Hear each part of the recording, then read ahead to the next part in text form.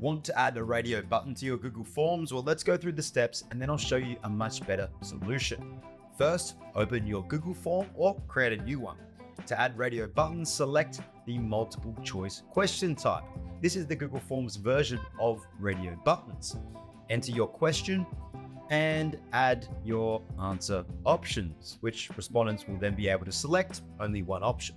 While this is functional, Google Forms doesn't allow for advanced customization or stylization of these buttons. But there's good news. You can import your Google form into Fillout and add radio buttons that allow you to customize the look and feel. And yes, Fillout does offer a free forever plan.